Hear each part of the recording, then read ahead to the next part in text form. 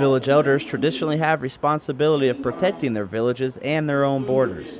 During a meeting in Kunar Province, elders and the local government discussed ways to improve security.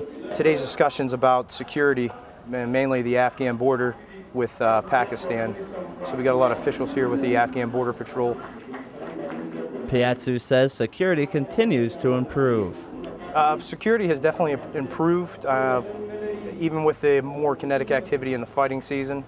Obviously the Taliban's going to move more in the summer months. Security has stepped up, their forces are getting stronger. Afghanistan's Kunar Province sits right along the Pakistan border. Service members from the provincial reconstruction team ran security for local elders while they gathered to discuss improvements needed to secure that border. One way they can benefit is learning. It's a new thing for them, the security element. Just one thing about this event is we try to kind of stay in the background as far as security, and we try to let them mainly take over. We're just letting them do their thing here. One of International Security Assistance Force's objectives is to provide the Afghan people a secure and stable environment.